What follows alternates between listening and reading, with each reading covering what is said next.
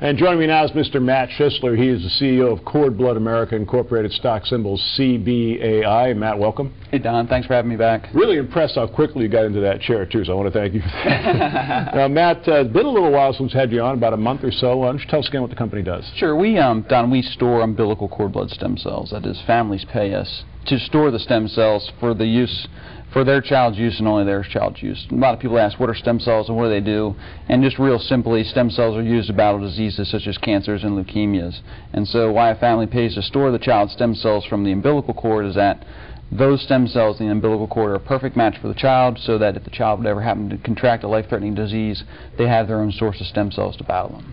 Now, this week in the news, just a couple of days ago, there was a story about a young lady who the doctors were able to build her a new larynx. That's right. From stem cells. I mean, that is remarkable. Yeah, there's just some amazing things going on right now with stem cells. That happens to be one of them. They actually used stem cells from bone marrow, which are the same form of stem cells that are in the umbilical cord, to rebuild the larynx tissue. And essentially, without getting too scientific, the stem cells took the form of the larynx, regrew the tissue, and now it's fairly functional.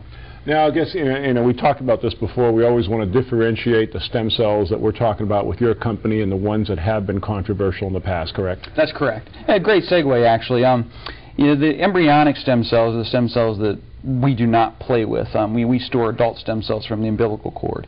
Embryonic stem cells, which tends to be the political hot potato, if you will, which causes the controversy, is not part of what our company does. Now, Don, we did just recently put out some press praising, if you will, the new administration for their support of embryonic stem cell research. We were very, very careful to tell our investors that we're not involved in embryos, but the more the United States can fund stem cell research, whatever form it may be, the faster companies like ours are able to grow as new therapies get to market. Now, for parents who are considering storing their child's umbilical cord blood, I mean, my daughter's 7 years old. When she was born, that was not even made available to us. Is it an education process? It really is. It starts with the consumers themselves, the parents, learning more about stem cells, and they're finding more and more ads in magazines and on the internet and so forth. They're also getting education at the doctor's offices, birthing classes, in the hospital. But still, by and large, most of the United States doesn't have any sort of formal education process. That being said, Don, we're seeing more and more hospitals creating formal programs with cord blood. An example is a hospital that we work with in Pittsburgh, McGee Hospital, that initiated a formal cord blood program to which we're part of. And you're seeing tremendous results of percentages of families that are storing stem cells because of that.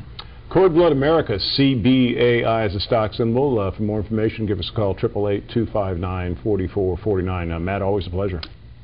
Thanks, Don.